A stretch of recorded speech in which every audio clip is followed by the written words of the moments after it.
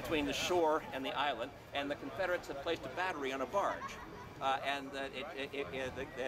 channel aimed straight down the river. So if anything's coming up the Mississippi River, they could run that barge out. Okay, 3-inch ordnance rifle.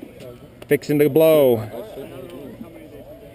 Excellent work, guys. That'll be literally a blast. It sure. Oh, it's going to be impressive. It is. Attention to the peak!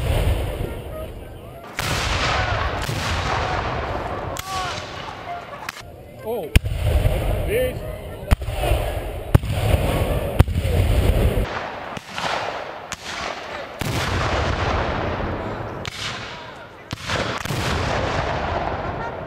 Okay, boys, let's give them hell. Clear the vent. Stop the vent. Vented. Round up.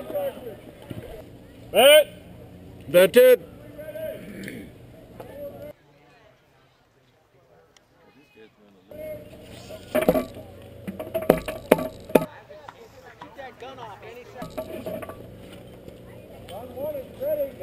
Pick and prime.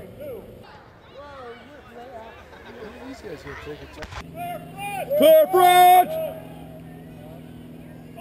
Fire!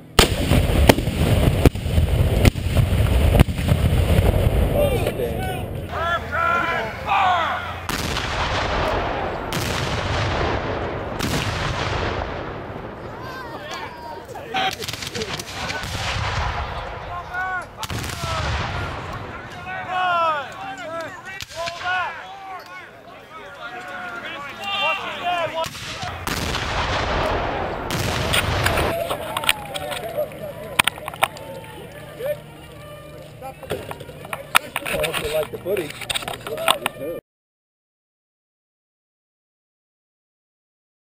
Ordnance rifle. A 3-inch ordnance rifle. It's rifle.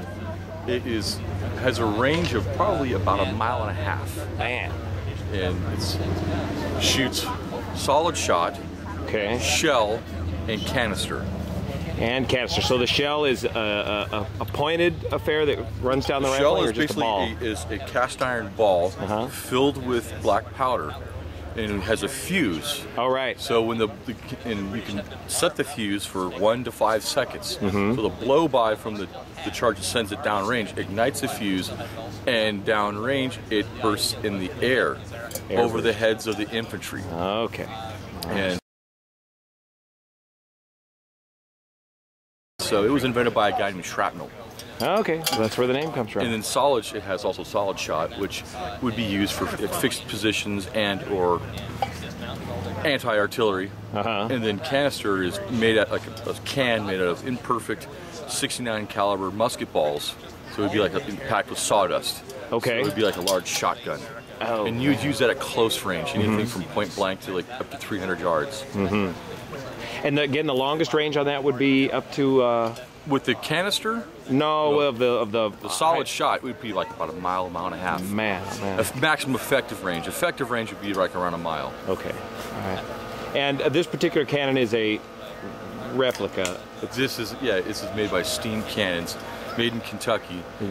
It's one of the better made cannon makers here in the United States. And to get into one of these units today would cost approximately. To get into the reenacting today? No, to buy that cannon today. Oh, to purchase something like that today? Oh man, that's over 30 grand. It's over 30 grand. I'm sure of it. It's around 28, 30. But if you want to forego the 30 grand and come out here and get involved with the reenacting. Really, artillery is pretty easy because with their cannons already available, just to be a crewman, really just a uniform is necessary.